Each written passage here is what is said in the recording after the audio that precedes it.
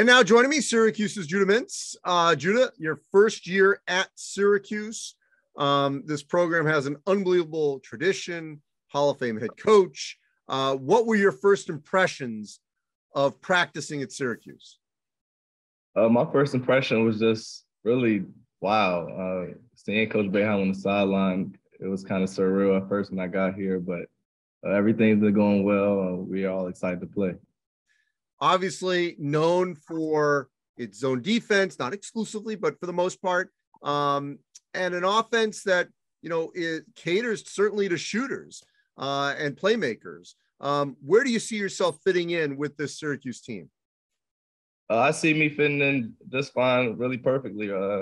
We still have shooters around. That's still the offense, but those shooters are designed to really help me be able to drive and create space for other people. So even though I know we have a history of zone and perimeter shooting, it's going to be a mix of in and out game too. And obviously when the players are in place to do so, they've been able to push the basketball. How much do you think that will happen with this Syracuse team? Really almost every play. That's been a point of emphasis all year since I've gotten here. So pushing the pace and being able to play fast and set up shooters like Joe is going to be important for us. To you, big picture here, what would mean a very good high-level freshman season that you can feel pretty proud of? What would that look like? Being freshman of the ACC this year, freshman of the year, that's a goal for mine. But just being on ACC teams, all awards, really, everything I can accomplish, that's what I want to go for.